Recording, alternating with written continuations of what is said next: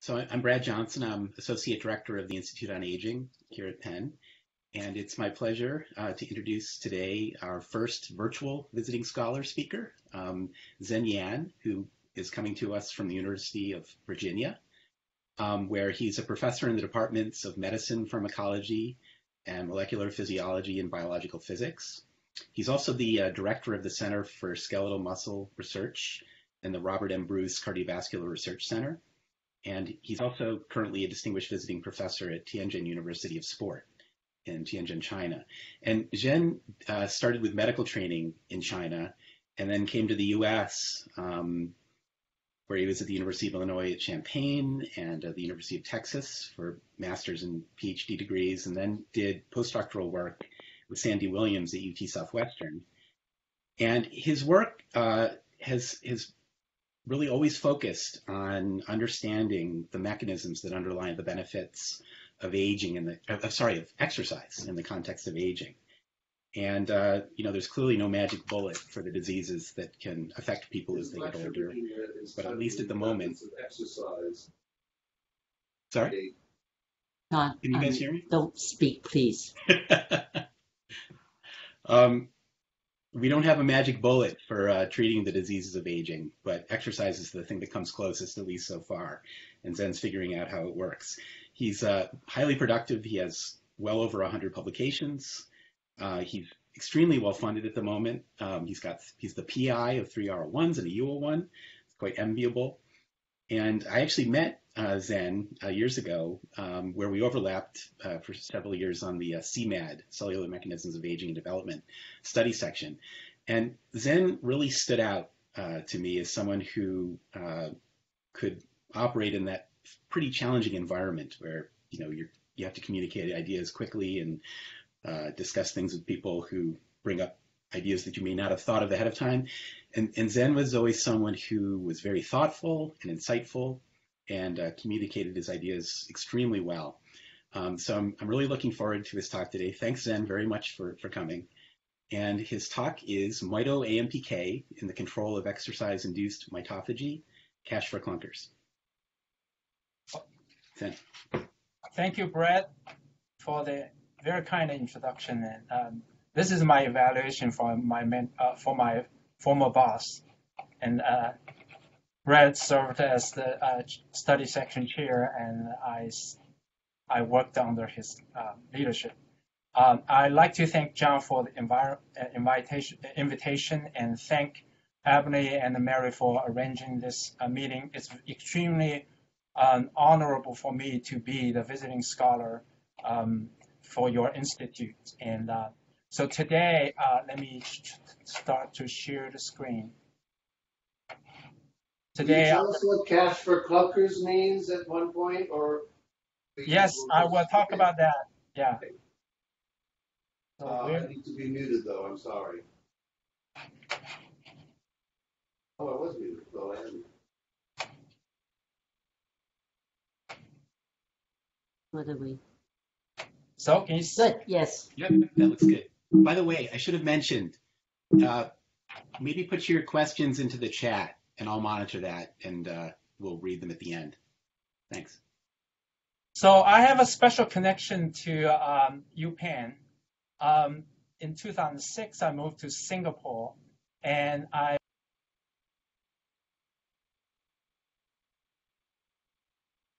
personally, his name is Britton Chance. So we had a great friendship, and as you can see here at the bottom of this is a picture I took in 2007. We had a Christmas party at our apartment at the pool here. He came to join our Christmas party, and you can see that Singapore is kind of hot, and we wear shorts, and so we had a great time. And Britton inspired me a lot in terms of research, and he came to literally every talk I gave over in Singapore. And every time he would sit in the back of the row and took a nap. And then after my talk, he would ask the toughest question ever. So that's an anecdotal story that I can tell. I really enjoyed interacting with him. And his contribution to the field of exercise is phenomenal. That's the understanding how we keep up the ATP level in the muscle, even under the strenuous exercise. We don't see change in ATP. We see great increase in inorganic phosphate, creatine, but a dramatic drop in phosphocreatine. And that is his contribution, which really changed the whole view of energy metabolism. So talking about exercise, as Brett said, that exercise is the best. If anything, I would argue exercise is better than medicine because exercise is better than any single medicine in treating diseases, slow down the aging process, promoting healthy aging. I would say we know too well. A lot of people say, I know exercise is good. I would agree that we know exercise is good. So 4,600 years ago, the first ruler of China, Huang Di, mentioned medicine among his scholars, and they discussed it, and they recorded the discussion, but only written down like 2,000 years later, 2,600 years later, in the first medical book in China. And what he said is a superior doctor prevents the disease, mediocre doctors treat the disease before evidence, and inferior doctors treat the full-blown disease. So I would say many of the doctors we now have probably at the best would be the mediocre doctors or inferior doctors. And we need to promote prevention, and exercise is probably the best intervention. As you can see on the right side, this is an ancient medical book in China. They even describe the symptom of diabetes and indicating this type of exercise will be beneficial. So I would argue that we all know very well that exercise is superior. However, I would also argue that we know so little. We only know the tip of the iceberg, how good exercise is and why exercise is good, what kind of disease we can prevent and slow down with regular exercise. And this is a meta-study done in 2010 showing that exercise capacity is the best predictor of survival or negative predictor for mortality. And there's a lot of underlying mechanisms that we don't know yet. As kind of a member of a track team in the high school, I was so fascinated by how exercise training can improve performance. I want to be the super, like every boy, every kid, want to be a super athlete. But later, after my medical school training, I started to realize that exercise is not only good for improving performance, but also prevent and treat diseases. My lab used many different models to study exercise. And here is one model on the left. It's called a voluntary wheel running. So you can put a mouse in a cage with a running wheel like a hamster. They're going to exercise every night. And some kids will get annoyed because of the squeaky noise. And so this is an excellent model without a human intervention that allow mouse to exercise. We can use the genetic model combined with the exercise to study different things. And these are the images from my lab that we have performed over the years. But recently, I developed weightlifting model and patented it. And this mouse, you can see that he tried to get the food and in the cage on the very top. But there's a lever here. They have to lift the weight. And according to this model, we can put the mouse in the cage. We don't have to worry about it. It will count how many times they push, and we can calibrate the lever, put the weight on. They can push about against 240% of body weight 200 times per night with a very profound metabolic benefit. So over the years, we studied the impact of exercise on skeletal muscle, joint, heart. Do you know if they like the exercise? Do they seem to do it on their own, even without the food, to enjoy the exercise? Not for the weightlifting. For the weightlifting, you have to use their kind of a biological instinct, they have to go after food. For the voluntary wheel running, you don't need to. Somehow, they may produce some kind of endorphin, make them feel good, and they just run on the wheel. Actually, there is a Nature paper showing that if you put the running wheel in the wilderness, mice will jump onto it and run on the wheel. So this is a fascinating thing of biology, that something in their circuit in the brain, they tend to exercise in terms of running wheel. But for the weightlifting, you have to use food as an incentive for them to push. So that boils down to the question is, as a scientist, what question should I ask? I followed a very fundamental question to begin with. We know that the skeletal muscle in mammals have different types, ranging from type 1 to type 2A, type 2D, 2X in humans. But in rodents, there is another one, it's called a type 2B. But I arranged these fiber types in the way that it shows that they are more oxidative for the type 1, more mitochondria, more sensitive to insulin. They have more capillaries around each fibers. But on the right, far right, the type 2B fibers are very poor in mitochondria. They are white in color. They have little myoglobin. They are relatively insulin resistant. They have fewer mitochondria. So these are the two muscles. One is soleus. One is called a white vastus lateralis muscle. You can see there's a dramatic difference between these muscles. If you cut sections and stain them, you'll see that, they are beautiful. They are chimeric. It's like, you have red fibers here in the center of this muscle. There are blue ones, and there are green fibers, or the type 2B fibers. And each fiber, if you stain with a CD31 for endothelial cells, you can see each muscle fiber is surrounded by capillaries. And within the muscle fibers, you see hundreds, millions of mitochondria. So these are more like an engine. Think about it, muscle is like an engine. You have mitochondria as like pistons and cylinders producing energy. And you have mechanical component like this muscle fiber, myosin heavy chain, different isoforms connecting the different component of the muscle fiber. And then you have the fuel line, like capillary, supplying nutrient to the engine. So this biological engine is different from the car. We always say that when you buy a brand new car, as you walk out of the car dealer, you lose money. And the time goes, the engine will lose power. But biological engine is different. Our muscle can adapt and increase its capacity in response to training. So I use this cartoon that I wrote for a review article talking about a mechanical component, which is the myofibrils. They overlapped with a cross bridge, and there are mitochondria nearby providing energy for the contraction.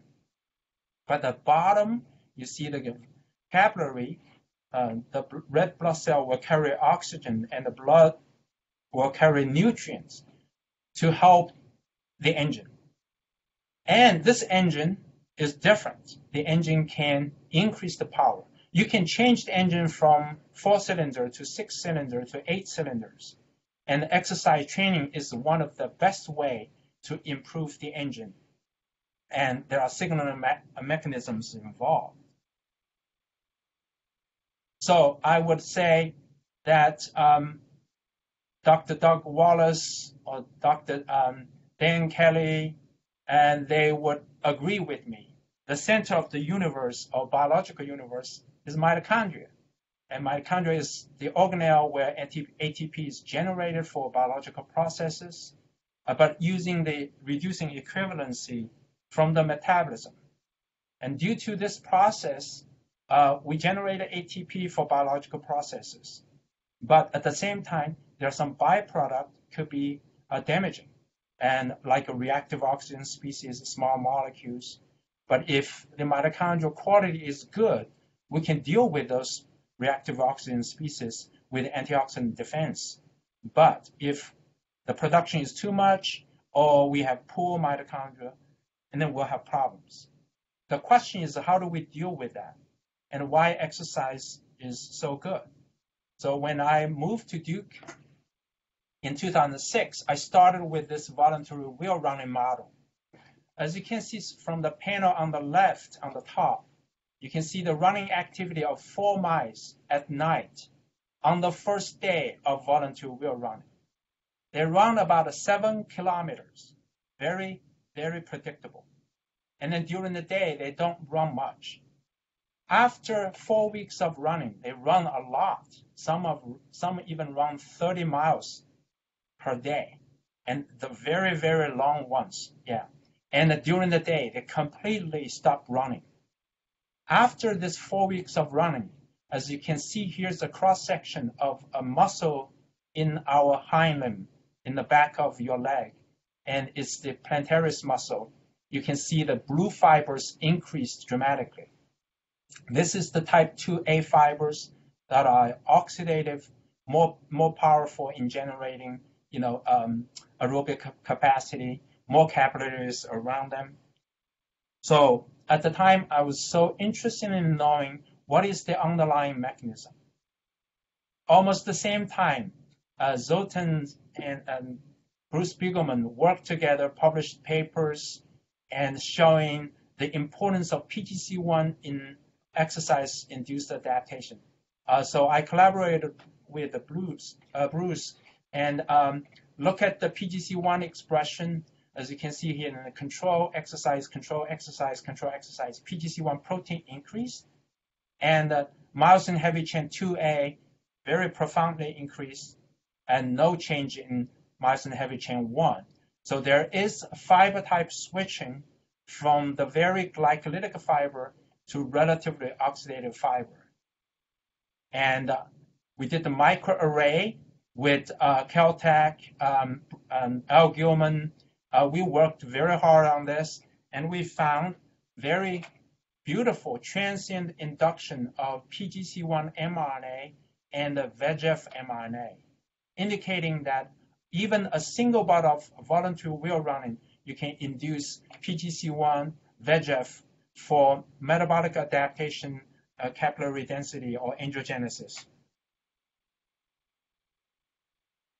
So I took a very unique approach in vivo imaging using the reporter genes. We hook up a PGC1 promoter driving luciferase using the viral RSV promoter as control. And we inject into both legs of the mouse and use electrical stimulation to mimic exercise. So you can force the muscle contractor for an hour and then measure the luciferase expression in these skeletal muscles using imaging. And it's very interesting that PGC1 promoter containing 2 MEF2 binding sites and a cyclic-AMP response element are completely required for the PGC1 promoter activity in response to nerve stimulation. So this data gave me the confidence that upstream signaling pathway going through cyclic-AMP binding sites and the MEF2 binding site control PGC1 expression, maybe mediating angiogenesis, mitochondrial biogenesis, and metabolic adaptations. So one of the upstream kinase is important for both MEF2 and ATF2, which is the one bind to cyclic-AMP response element, is a P38. I personally had some interaction with Michael Karen over the years. So I thought it was a perfect project because PGC1 at the time is a hot topic, and Michael Karen's MEP kinase AMPK is P38 is such an important one. So I called Bruce, and he gave me the PGC1 knockout mice. We did the muscle-specific knockout to remove PGC1, asking the question, is PGC1 really the master gene for everything induced by exercise training? So the answer is PGC1 muscle-specific knockout is really deficit in exercise-induced upregulation of cytochrome oxidase, cytochrome C, but not for myoglobin. So it indicates mitochondrial protein upregulation induced by exercise is completely dependent on PGC1. And then if you measure fiber type, as you can see in the wild type, fewer blue fibers, type 2A fibers, increased. And in the PGC1 knockout, fewer ones to begin with, still increased. So this is the first time we kind of separate the contractile adaptation from the metabolic adaptation. If you measure capillary density, the wild type increased after exercise training. In the knockouts, not increased. So it seems to us that capillary density, angiogenesis, mitochondrial biogenesis is dependent on PGC1, but not fiber type switching. And this angiogenesis data is really consistent with the Zoltan's data that PGC1 and estrogen-related receptor are important for angiogenesis. As I said, we thought P38 MEP kinase is upstream. P38 MEP kinase has 3 different isoforms, alpha, beta, and the gamma. We asked the question, which one is important? So we used the approach to take each one of them out and ask the question. And we figured that it is P38 gamma subunits that is important for mitochondrial biogenesis and downstream effectors. We found VEGF is reduced in the knockout animal, in the alpha-1 knockouts, and PGC1 mRNA is reduced, not PGC1 beta, not NERF, DSCR1, which is a contractile protein regulator. It did not show any impairment. So this data suggests that really the MEP kinase P38 gamma is important for PGC1, VEGF, but not important for DSCR1 or RCAM. We did the microarray. We found triplicate PGC1 is affected only in the P38 gamma knockout animals. And the other genes, including PI3 kinase, KMKK, myogenin, troponin, and BDH1, which is a ketone body enzyme. So the next question There's many genes that are up and down regulated in your last slide. Are those the ones you read off? Those are the dominant ones that change? Are there others that change that you didn't know or you don't know the function of? Well, there are many of those changed, but those we were focusing on the one that were changed in the wild type animal, but not changed in the P38 gamma knockout animal. And so these are the downstream. So this confirmed that PGC1 is one of the downstream effector of P38 gamma. Okay. So then we did the P38 muscle-specific knockout of the alpha, beta, and the gamma, and we found the fiber type switching in every one of them, no impairment at all. But look at the capillary density. You see the sedentary mice, exercise-trained mice, the only one that is impaired is in the P38 gamma knockout. So again, P38 gamma seems to control PGC1 and the VEGF and for angiogenesis. The mitochondrial protein only impaired in the P38 gamma knockout animal. So there are a lot of papers published over the years. We ascertained the role of P38 gamma and downstream effector of MEF2, ATF2 in control, PGC1 transcriptional control. But most importantly, we found PGC1 controls angiogenesis, mitochondrial biogenesis, but not fiber type switching. So there are no trophic factors that were upregulated in your paradigm? But what do you mean trophic factor? Well, like NGF. I mean, maybe some of these would be considered trophic factors, but that's right. NGF. Yeah, VEGF is. Oh, you're right. Okay, very good. So that was the story about the mitochondrial biogenesis, and mitochondrial biogenesis is controlled by PGC1 coordination between nuclear genome and the mitochondrial genome, adding new mitochondria to the network. However, our mitochondrial network is not static, and due to aging, due to exposure to toxins, and due to inflammation and inactivity, we have problems with the mitochondria.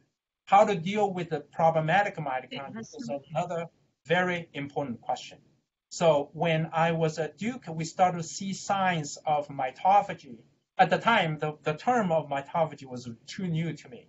And so, but anyway, over the years, we learned mitochondrial autophagy is controlled by coordinated events to recognize damaged mitochondria, remove through this process of mitophagy with many factors, including factors to take mitochondria away from the network called mitophagy and AKT, ATG6, ULK1, and some other adapter proteins like parking and FUNC1 and the next BNP3 to kind of recognize damaged mitochondria and remove them.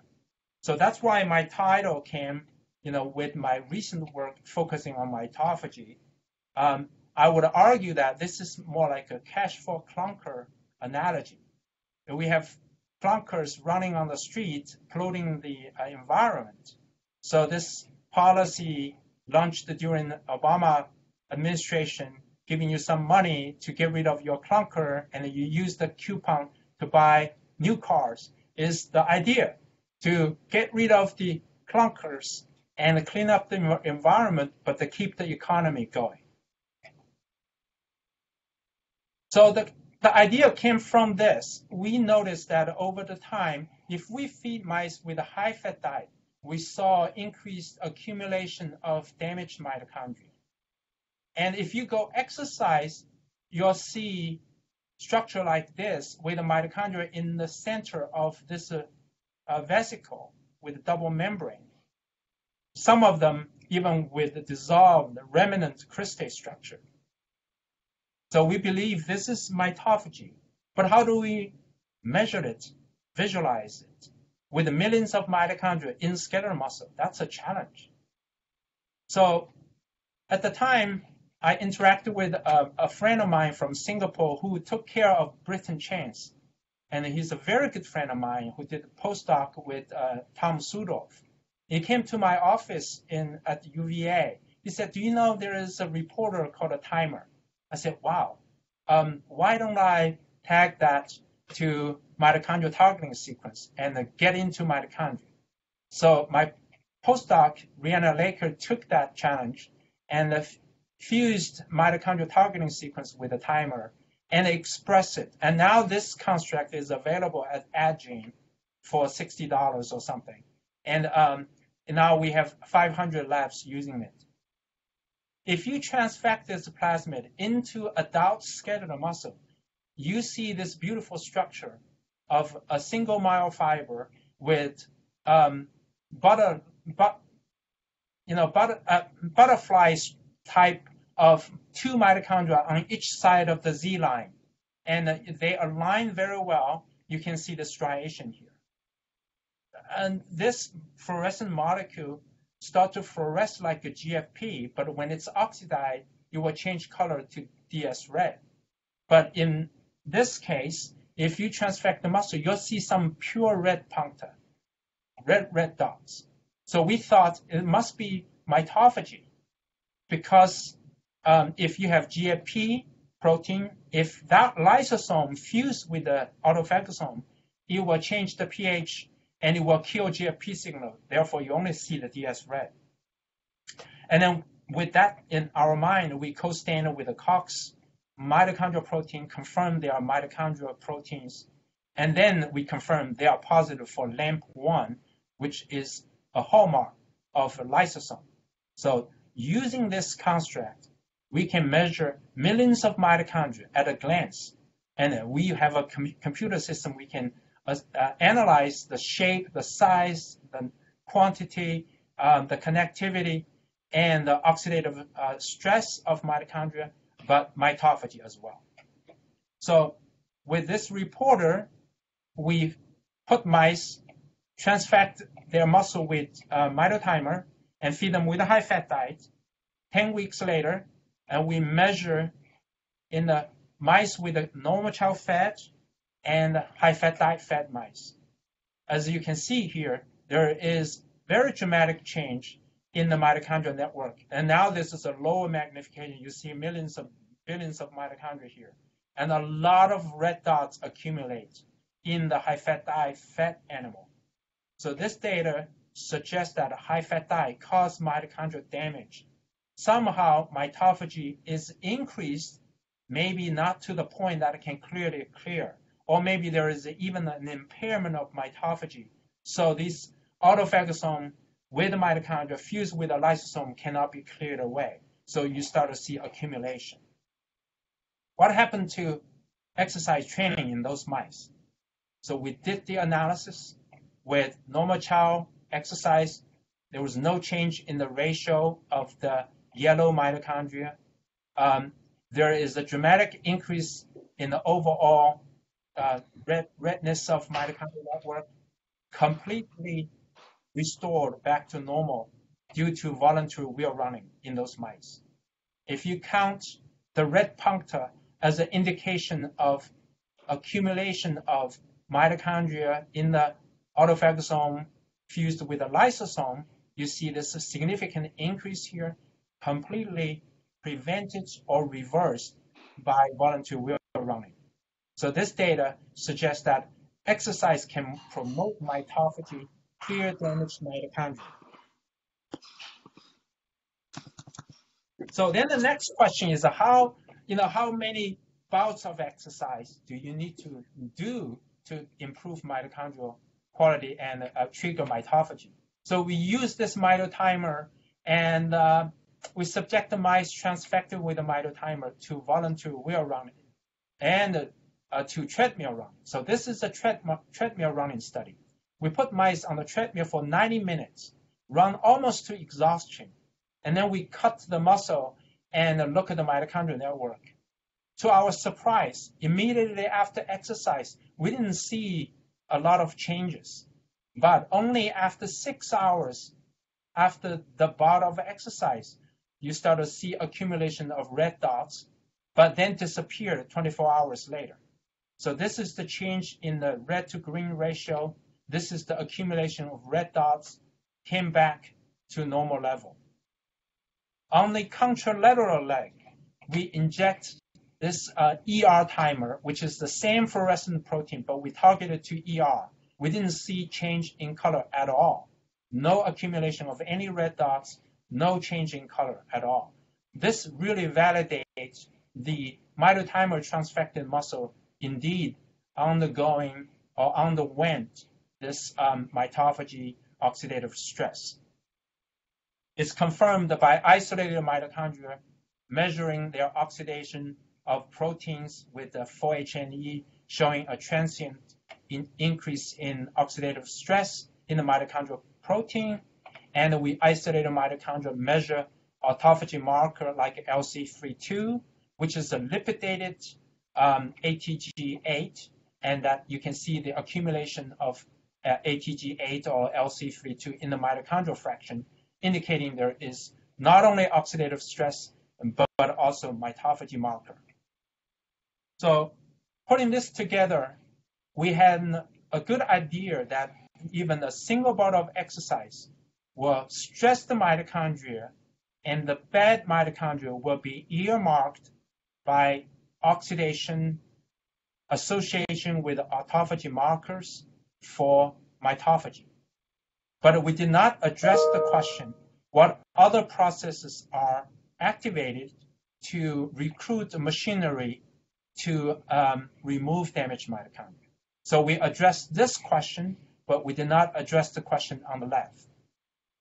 So at the time, we started to think about what kinase might be important, and we read and searched the literature. We found that AMPK, ULK1, is probably one of the best candidates. So AMPK is a very classical kinase. with 3 subunits, alpha, beta, gamma. And gamma is the subunit that is allosterically bound by AMP or ADP as a trigger for transformation of the structure, and expose the alpha subunit to upstream kinases. So this is a 2-step activation, binding of AMP or ADP to the binding site, change the conformation, and the kinase work on the alpha subunit and fully activate it by phosphorylation. The residue that is a phosphorylated upstream kinase is a threonine 172. There are at least 12 different combinations of AMPK, alpha 1, alpha 2, and then beta is alpha 1, alpha 2, and gamma is alpha 1, alpha 2, or gamma 1, or gamma 2, or gamma 3. So in skeletal muscle, we believe AMP is the activator of AMPK, rather than ADP is the activator of AMPK rather than AMP. We know exercise training like this, 6 minutes of running in mice activated AMPK. You can see these 3 muscles all have increased the phosphorylation of threonine 172. And if you measure AMP, dramatically increased, but never above the Km of AMPK. ADP dramatically increased, but it's twice as much, maybe more, than the Km of AMPK. It's associated with the increase in the AMPK activity. So this data from many labs, including Bruce Camp in Australia and Graham Hardy and Dundee, they all suggest that AMPK is an important kinase for exercise.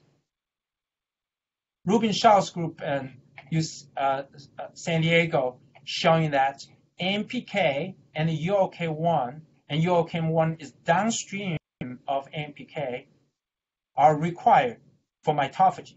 So this is the hepatocytes.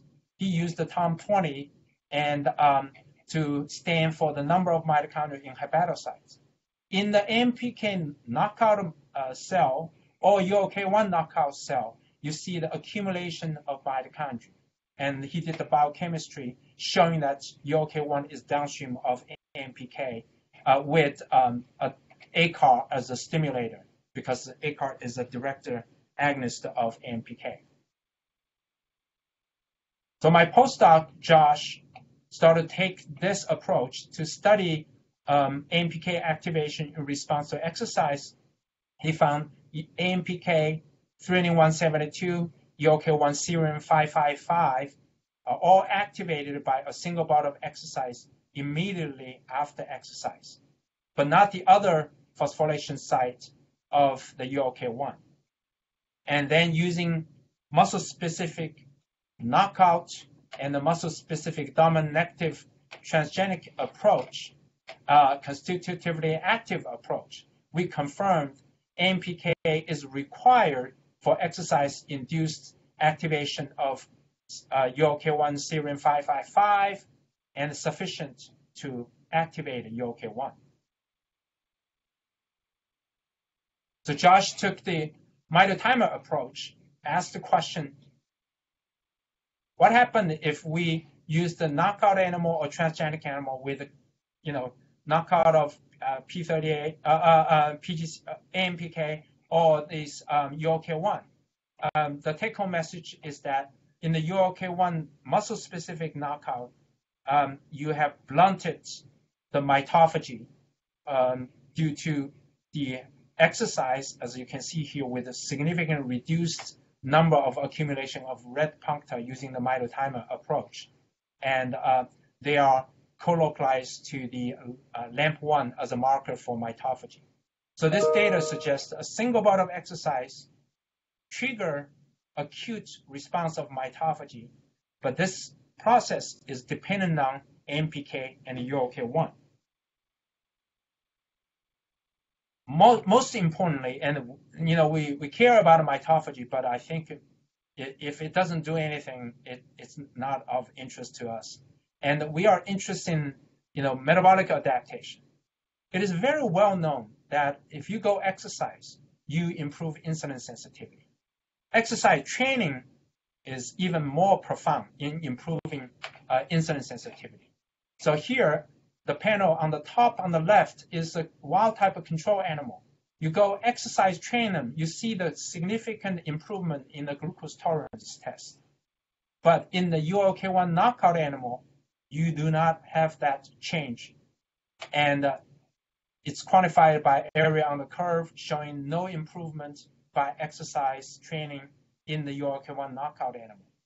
But most importantly, we measured the AKT phosphorylation in response to insulin in the wild type animal before and after training, and then in the knockout animal before and after training.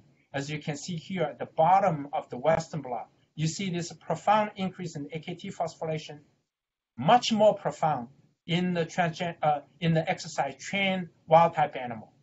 But this improvement in the insulin signaling is absent in the muscle-specific ULK1 knockout animal, suggesting ULK1, if we agree ULK1 is essential for mitophagy, then mitophagy is important for improved insulin sensitivity induced by exercise training. So we complete the story that we believe AMPK triggered by exercise training and energetic stress triggered by exercise training in skeletal muscle combine to remove damaged mitochondria as a way to improve mitochondrial quality. So as I said in the very beginning, the network is dynamic. Exercise training add a new mitochondria, but exercise training also triggered the removal of damaged mitochondria. This cache for clunker approach really helped us to maintain the healthy mitochondrial network. However, can I ask a question? In Yes. ULK1 knockouts, when you exercise them, do they exercise to the same level of intensity? Absolutely.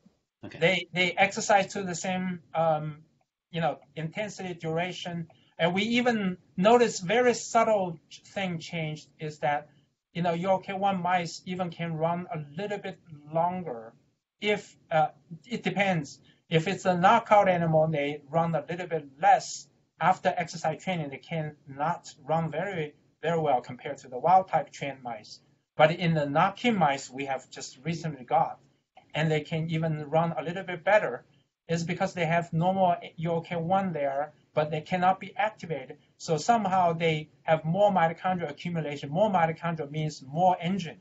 So for the exercise capacity, they may improve a little bit better, but then the metabolic function is impaired because of the poor mitochondrial quality. Thanks. So there's something that didn't make sense to me. Imagine muscle fiber is as long as your arm, joint to joint. If your leg is knee to your ankle, that's the size of your muscle cell. But the muscle diameter of the muscle fiber is only 50 micron. I use this analogy to tell my students, say, just imagine muscle fiber is like a cell, like the highway from Charlottesville to Washington, D.C., 100 miles, but the width of that is like 50 yard or something like that. So it's very, very thin, very, very long cell. It doesn't make sense for me to imagine that you have to activate everything in that long highway to just rescue a small part of something. And plus muscle cell is packed with contractile proteins with a nanometer distance. You don't have the luxury to have organelles like autophagosome or mitochondrial travel, like a lot of people show in the cultured cell, mitochondrial travel along the exons going back and forth. But in muscle, in the heart, you don't have that luxury. So the question is, where is this rescue team coming from? Where is the alarm signal? Where is the alarm set? So I would use this as an analogy. The Great Wall is long, very, very long. You have towers here. If one tower got attacked, the idea is the soldier from the tower next to it, or maybe another one, the second one from close to it, will come to the rescue. And you have to have a trigger, have a signal but then you have to have the traffic for the soldiers to come to the tower. But what if the Great Wall is packed like this? And you will never be able to do that, right? So that's what happened here in skeletal muscle and in the heart. So our idea is that maybe the AMPK ULK1 is right next to the damaged mitochondria, or normally reside there. So when we had that idea, my postdoc Josh started to do engine search to see whether muscle or whether AMPK in the mouse and in the humans can target to mitochondria. This three search engines showed there is a possibility of AMPK alpha-1 target to mitochondria. And this is a mitochondrial protein, of course. It has mitochondrial targeting sequence. Then we found that interactome analysis showing a lot of mitochondrial proteins have been shown to be physically interactive with AMPK alpha-1 or alpha-2. So there are some anecdotal evidence. Then we did the immunofluorescence in skeletal muscle. We saw this complete overlap of COX-4 signal with AMPK alpha-1, alpha-2. It doesn't mean there are no other AMPK pools, but they are clearly overlapped. So the next question is, can we purify mitochondria and measure AMPK? So we did the Poco gradient, the gold standard, isolated muscle, liver, heart, kidney, mitochondria, and the Western blot them. And this is just the data from gastrocnemius muscle, but we confirmed in many other tissues that you can see the cytosolic fraction. You have AMPK, alpha-1, alpha-2, beta-1, beta-2, gamma. But in the mitochondrial fraction, we only have alpha-1, alpha-2, and the beta-2, and the gamma-1. So this is the band, gamma-1, not gamma-2, and not gamma-3, beta-2, not beta-1, and alpha-1, alpha-2. So it appears to me that we have two different isoforms. It's alpha-1, beta-2, gamma-1, or alpha-2, beta-1, beta-2, gamma-1. The association of AMPK. And then if we treat these membrane with peptide of AMPK, pre-incubated antibody with the peptide, and then we can block this the Western blot image of the alpha-1. So this on the right is the antibody pre-incubated with the antigen. So it's called antigen blocking. If we treat isolated mitochondria, you can see TOM20 disappeared, COX-4 remained, but all these alpha-1, alpha-2, beta-2, gamma-1 disappeared. So this data help us to make the conclusion that this AMPK is associated with the outer membrane of mitochondria.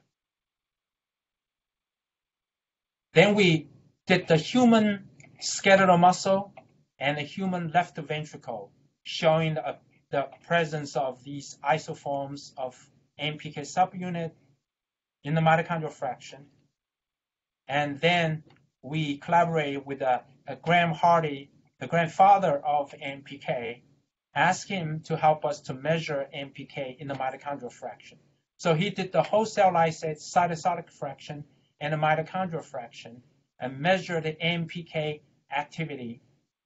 He found AMPK activity in these different fractions of proteins. And then he did stimulation with AMP as a ligand and showing this indeed, this pool contains AMPK activity. So we showed a presence of AMPK and the enzymatic activity of AMPK associated with the mitochondria. Then we did the 4 different approaches to measure activation of AMPK. And we showed that treadmill running, ischemia using a tourniquet to induce ischemia of the hind limb, or Langendorf to have a complete global ischemia to the heart, or ligation of the artery to the kidney So I use this as an example. Only 5 minutes of ischemia can activate a mitoAMPK. This is a mitochondrial fraction, mitoAMPK in the kidney mitochondrial fraction. Very profound activation without a change in total AMPK. So we showed evidence of presence, activity, activation. We showed another piece of evidence with the treadmill running. So this is the gastrocnemius muscle. We saw increase in the phosphorylation of AMPK, but not in the last two samples, the dominant negative AMPK transgenic animal. This is the quantification at the bottom.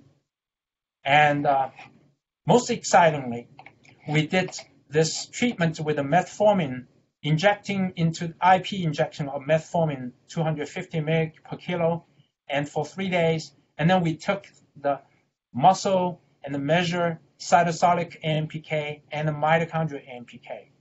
And we did not see activation in the cytosolic fraction. We saw a moderate increase in these 3 samples of the metformin-treated animal, increase the phosphorylation of mitoAMPK. So this is consistent with the idea metformin is a mitochondrial electron transport chain complex 1 inhibitor. And because of inhibition of mitochondria, it causes energetic stress and preferentially activated mitoAMPK. That might be the reason metformin is really good for type 2 diabetes, increasing insulin sensitivity. We used FRED imaging using outer membrane targeting sequence with the donor and acceptor with a peptide that is AMPK substrate. And using this FRED imaging reporter, you can see heterogeneous mitoAMPK activity in a muscle fiber, adult muscle fiber transfected with this reporter before stimulation. 20 minutes stimulation trigger, heterogeneous activation of mitoAMPK in the muscle fibers. And the cell culture experiments showing oligomyosin can trigger the activation of mitoAMPK. So this AMPK pool of AMPK physically associated with the mitochondria can sense the energetic stress. And so the question is, what is this energetic stress? We believe it is ADP. We don't know. We don't have the direct evidence for that. But then the question is, what is the function of it? So to start to address this question, we use an approach developed at Johns Hopkins and the UCSD, using this mitochondrial targeting sequence with a mCherry, and then the peptide for the AMPK substrate. It's like an AMPK substrate. We overexpress this construct. Remember Rubin-Schau's data I showed in the hepatocytes. When you inhibit AMPK or knock out the ULK1, you have accumulation of mitochondria. In the C2C12 cells, when we transfect this plasmid, overexpressing AMPK, we saw accumulation of mitochondria. And this is happening in the C2C12 cells, but not in the one without a transfection or transfected with empty vector. And it's actually, we have data to show if we mutate the phosphorylation site, you can overexpress this peptide to the same level, but if you mutate the phosphorylation site for AMPK, you do not have this accumulation. Finally, we did this in vivo study with a mitotimer, showing that if you overexpress this mitochondrial AMPK inhibitor called a mitochondrial AIP, AMPK inhibitory peptide, we did not block the oxidative stress signal induced by exercise. So exercise can still induce oxidative stress. Here, even at the baseline, they have some stress, but mitophagy is impaired. So exercise-induced mitophagy seems to be dependent on mitochondrial AMPK. And this is one of the things we are doing right now. We do this CRISPR very effectively. We can do many lines. We generate AMPK alpha-1, alpha-2, constitutively active, and loss of function, 4 different lines. We bred them into a black 6 background. we also generated ULK1 knocking mice. So now we have this perfect tool to study AMPK in the setting of knocking rather than knockout, because AMPK must partner with many proteins. If you knock them out, you disrupt the stoichemistry. But in this case, we did not disrupt the stoichemistry. We only block the activation. So this is the model that we have. Look at this. This is the knocking mice with alpha-2 AMPK alpha subunits with the threonine 172 to change to alanine. You see the absence of phosphorylation with a residual phosphorylation from alpha-1. And this is the cytosolic fraction, and no impact on the AMPK expression. Only phosphorylation is blunted. Then we did the ULK1, the same thing. We have ULK1 phosphorylation at this site is an inhibitory phosphorylation site by mTOR. No impact there, but completely abolished the phosphorylation of serine 555. So now we have these 5 different lines. We can study the impact of exercise in this setting. Although it's global, knocking approach is the shortcoming is that it's global. It's not specific to skeletal muscle, but nevertheless, this is one of the best possible approach at this point. So I like to end this with a cartoon, kind of reiterate the central hypothesis. We believe neuromuscular junction is where the contractile activity comes in, and the depolarization deep into the muscle through the T-tubule, and the cause ryanodine receptor release of calcium, and trigger the formation of a cross-bridge cycle and a contraction. This is a process with consuming ATP, and I convert that to ADP, and the ADP has to be transferred through the system that Britton Chance described and back to mitochondria, and then to be resynthesized to ATP. So the blue dots are ATP, and that will go to the muscle, and the yellow dot will come back. But can you imagine there is a network part of the mitochondria is not optimal? They are slow in generating ATP. The ADP level will be higher at this location, a microdomain location. We may not be able to measure it unless we have a very good reporter. And this activation of AMP can trigger the downstream event like MFF phosphorylation, recruit DRP1 for removal of this damaged mitochondria from the network, and then coordinated with the activation of ULK1 through phosphorylation, and move this mitochondria to a separate location and engulfed by autophagosome, fused with the lysosome for degradation.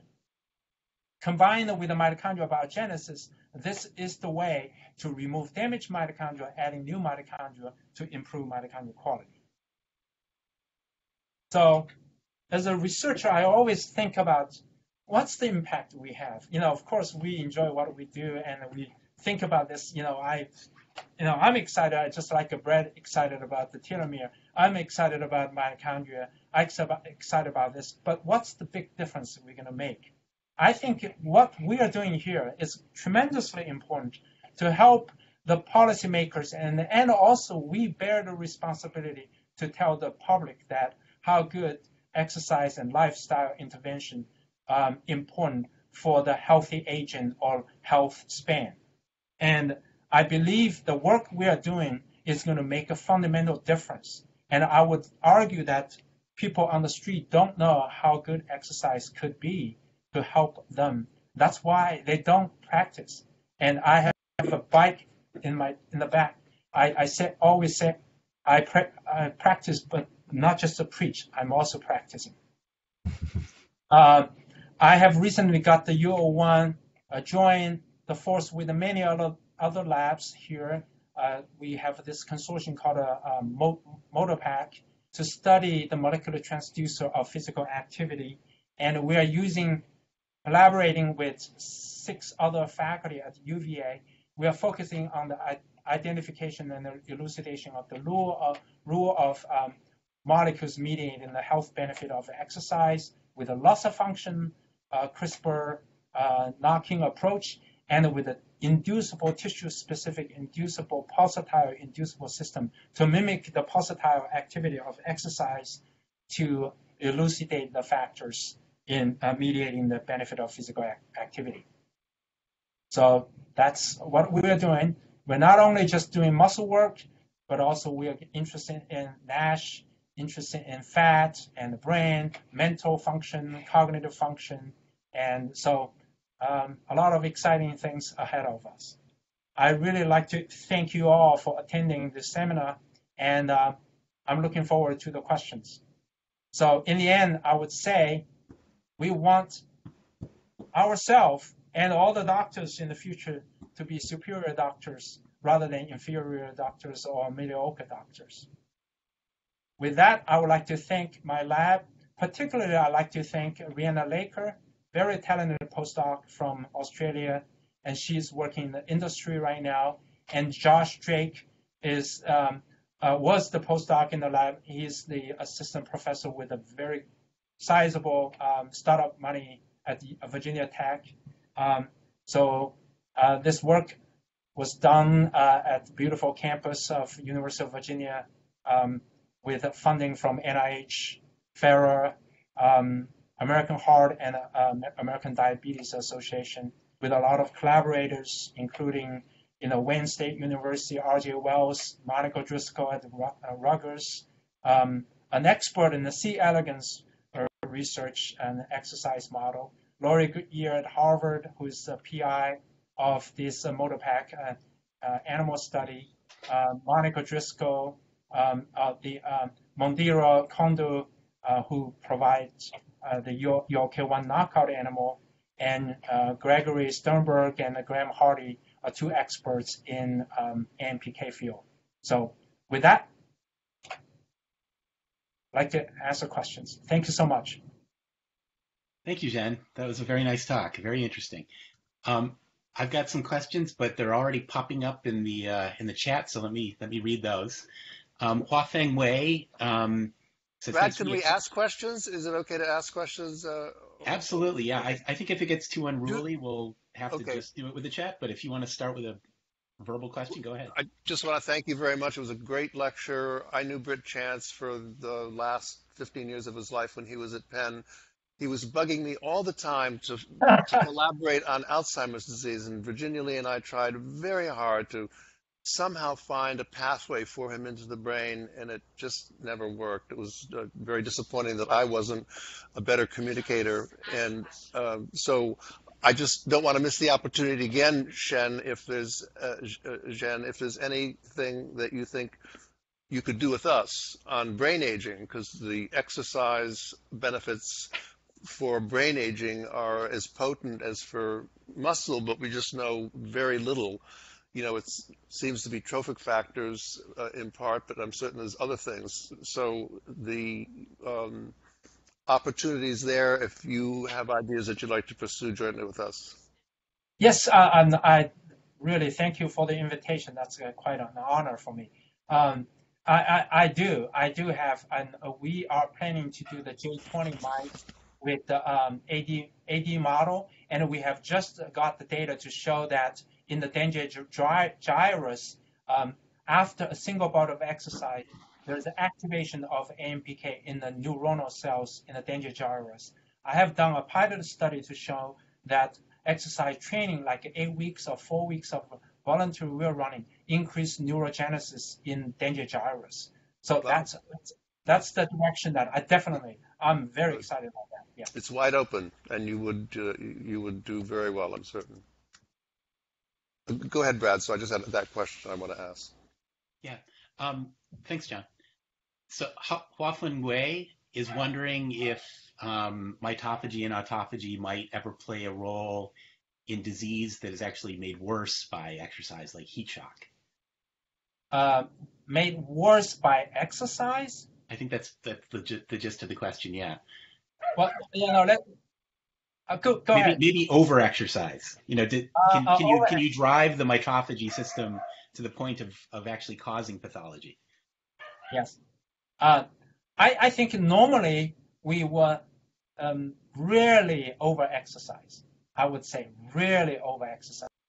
if anything, I would say exercise may cause injury rather than too much of a mitophagy could be detrimental. Usually what happens is that people don't exercise. They think, oh, I haven't exercised for too long. Let me go exercise today. And then they exercise too much, but not necessarily biologically too much. It's an exercise too much cause injury. They are not care. They didn't do warm up and things like that.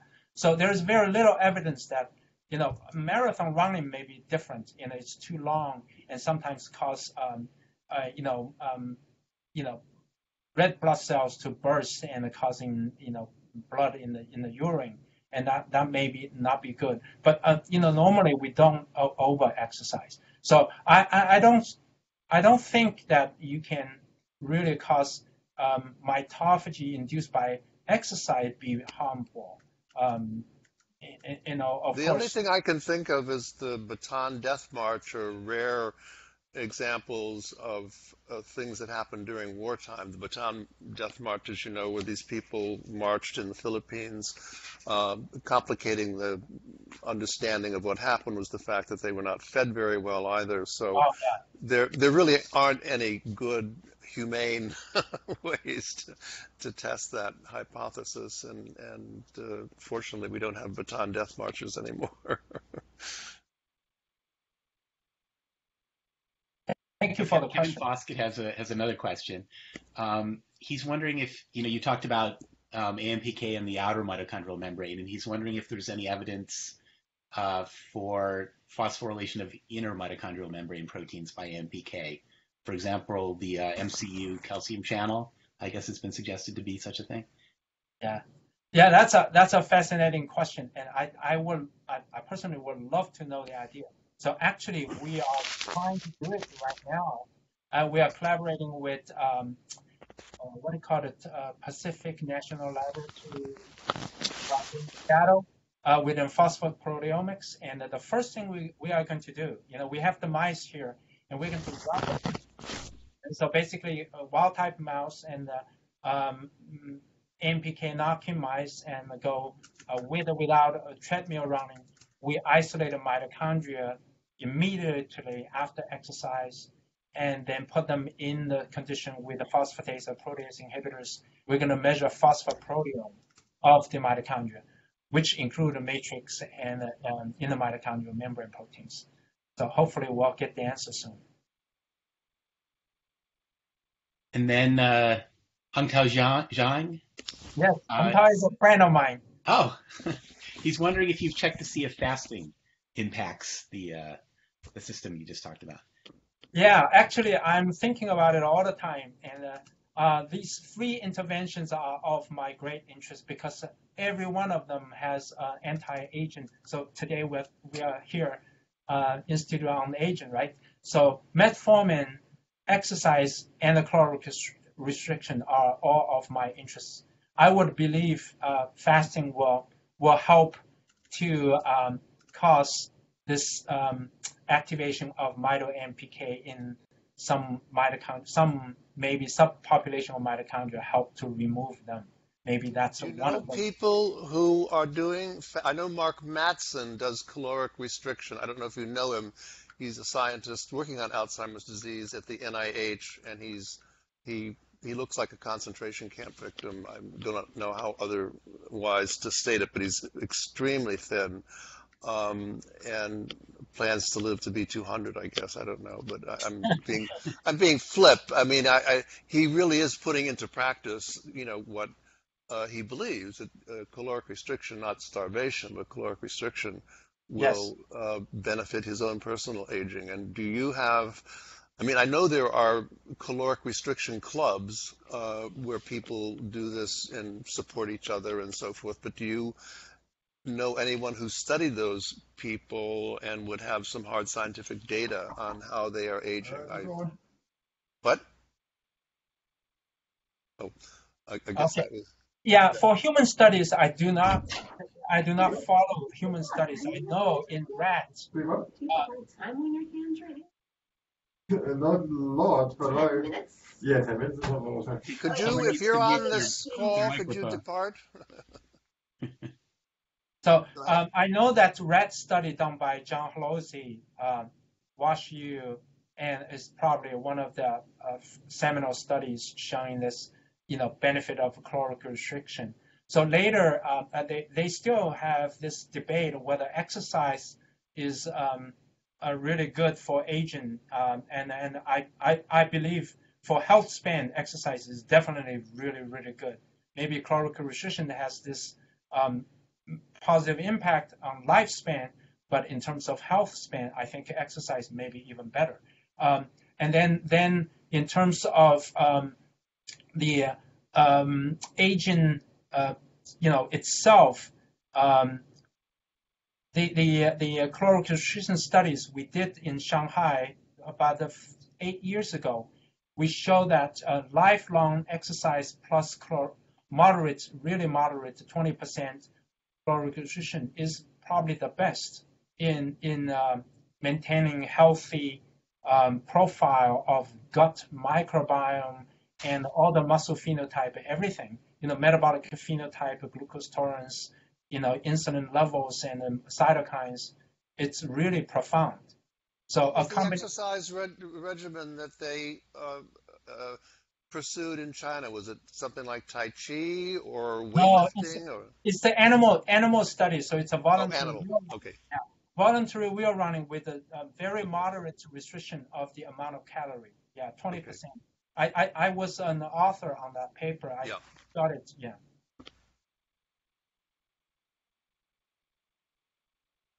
So Zhen, I have a question. Yes. Have you looked yet to see whether the AMPK ULK system of mitophagy is changed with age, or in terms of just basal level or responsiveness to exercise? Is that clear? Yeah, I have no. I did not obtain any data on ULK1 and the exercise, but my postdoc who got the K award, that's why he got a $1 million startup package at Virginia Tech, and he did measure AMPK on mitochondria in aged mice, and he saw 50% drop in the total, per mitochondrial protein, 50% drop in the AMPK association with mitochondria. So there is a possibility that the sensor, the alarm, is reduced, so that therefore you cannot activate it as much as a young person. And then another question, the cash for clunkers analogy. I'm trying to understand exactly how you get a net benefit out of this. It's not hard to imagine, but I'm just wondering what you know, because you could think that at the point where you have to give away your clunker before you bought your new car, things are a little worse than they were before. Yeah. So is there a short-term kind of problem that you get long-term benefit from with the system? Or I think the cash for clunker in skeletal muscle is that why you are stimulating mitochondria, probably by stimulating mitochondria, protein expression, you increase the content, the activity of protein, and got rid of the damaged mitochondria, increase the new mitochondria. I don't think you have to reduce mitochondrial capacity to begin with. Maybe the increase, like a PGC1 protein expression, could be triggered by a few bouts of exercise, and then the translocation of PGC1 already kick in to stimulate mitochondrial function. Mm-hmm. And then so this could be simultaneous process. Mitophagy, enhance activity, also increase new mitochondria. Yeah. Mm-hmm.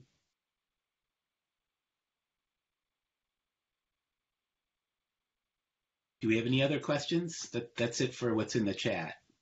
Yeah, maybe if I could just clarify the previous question. I'm just curious as to all of these responses seem to be a hormetic response, right? You're stressing mitochondria, it's inducing mitophagy. So my question is, if mitochondrial biogenesis couldn't occur, are we saying that all of the impacts of mitophagy would go away because you would only have a deleterious effect? Yeah, good question. That's a great question. I don't know the answer, but I have the tools to, if that's of interest enough, I have the tools to address that. So I I do have the PGC1 floxed mice here, which presumably is required for mitochondrial biogenesis.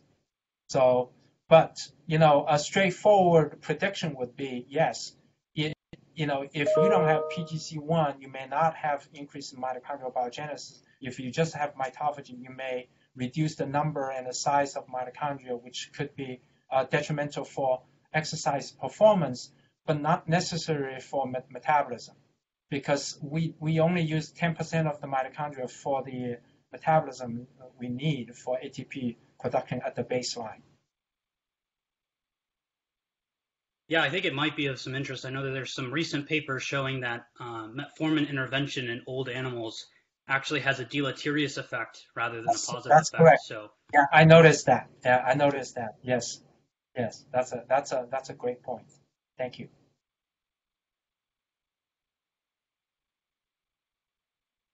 Dr. Yan, I want to ask a question. So you mentioned the whole setup with the voluntary and the static exercises at the very beginning. How Yes. does that have to do with all the downstream? How does that relate to all the downstream genetic factors that you mentioned? So I assume you are asking the question that how could exercise regulate the downstream? So can you paraphrase again? Yeah, I guess they're both exercising the skeletal muscle. You're but, talking about the two different modes of exercise? yes. I see. Okay. So endurance running or endurance exercise is a kind of a relatively lower intensity, continuous repeated contractions without getting to the anaerobic threshold, which means, just mitochondrial respiration is enough to keep the muscle contracting forever, roughly, okay? In that sense. For the weightlifting, you are 100%, contracting. Even maybe the circulation could be loaded because of the power of the tension generated by the muscle. For temporarily, you are quickly getting to the anaerobic metabolism, and the stretch of the membrane is not cyclic. It's like very strong contraction. So these two modes of exercise are very different. So endurance exercise eventually challenge the mitochondria, but the resistant exercise is like possibly stress. Many factors are mechanically sensitive factors. So we have, and also stimulate anabolism, protein synthesis to increase the size of the muscle, but endurance exercise will never promote the growth of muscle, like a satellite cell activation, things like that. Yeah. Okay, I understand better. Thanks. Thank you.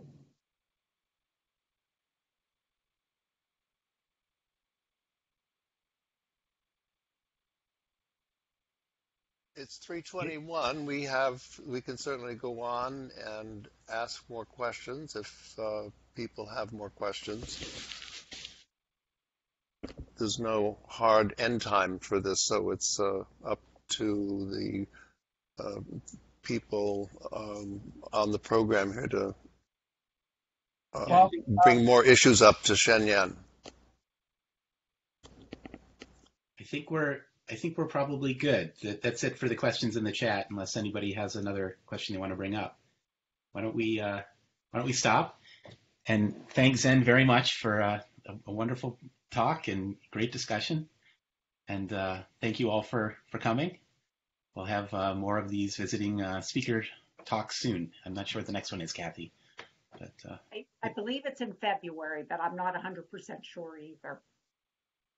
And thank you, Brad, for your introduction to Shen Yan and organizing the questions from the chat. Thank you very much. Yeah, my pleasure. Thank you all. Thank you, Zhen. Yes, Yeah. good. Wish you could take you out to dinner, Zhen. Oh, yes, yeah.